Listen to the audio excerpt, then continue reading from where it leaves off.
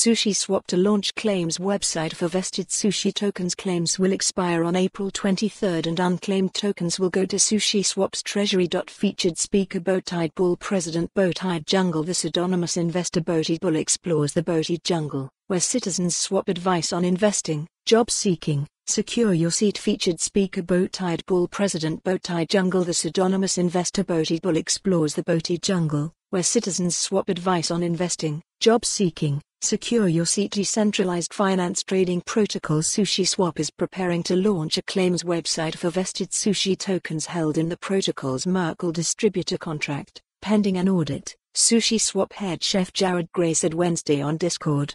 Once auditors provide the all-clear, we'll make the claim site available to affected users with funds held in our White Hat address, Gray wrote. The announcement of the claims website's launch comes shortly after the SushiSwap community voted in favor of a clawback proposal that would require token holders to either claim their vested sushi tokens from the protocol's Merkle distributor or forfeit them.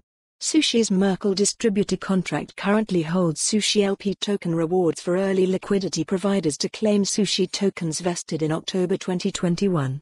More than 10 million remain in the contract, the protocol said. The distributor has been operational for over a year, with a significant decrease in claim activity, SushiSwap's website reads. To prevent idle assets, setting a deadline for claims and implementing a clawback is necessary.